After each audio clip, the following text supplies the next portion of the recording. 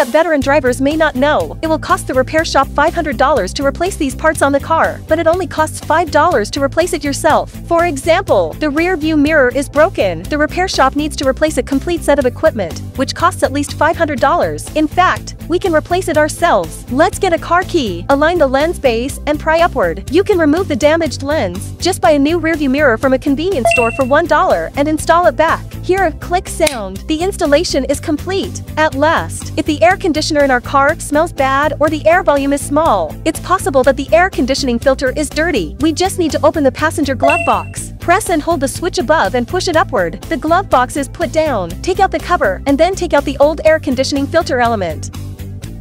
What the hell? It's really dirty. We buy a new one at a convenience store. It only costs $3 to install it back.